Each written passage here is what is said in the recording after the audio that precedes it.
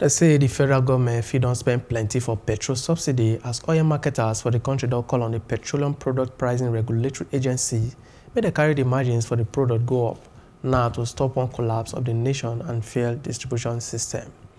As the petrol pricing template of the PPPROA take put am, margins for retailers and dealers na 6 naira and 2.36 naira per litre, while transporters allowance na 3.36 naira per litre.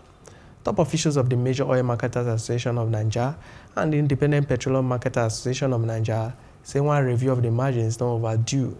The Chief Executive Officer and the Executive Secretary, Moman Clement Song, he said the margins when say they grana, not the one make marketers get mind to invest for the new trucks and the upgrade of filling stations.